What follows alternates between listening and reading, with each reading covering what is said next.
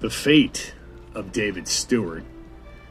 David Stewart, Duke of Rothesay, was the unfortunate victim of a royal family feud. His father was Robert III, the King of Scots. Unfortunately, when Robert took the throne in 1390, he lacked the backing he needed to rule effectively. Support among the nobility was Robert's younger brother, Robert Stewart, Duke of Albany. That's not a mistake. Both brothers were called Robert at the same point.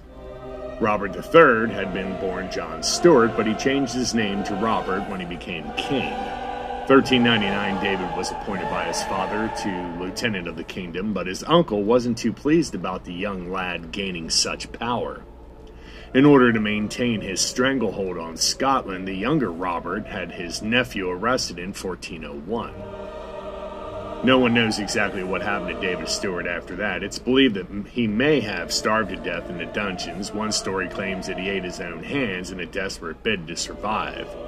The Duke of Albany claimed that David had simply died of dysentery.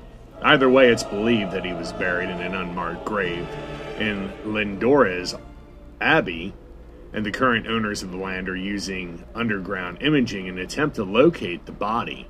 If they find it, the plan is to use DNA to confirm that it is the prince, and just to set the record straight about how he died.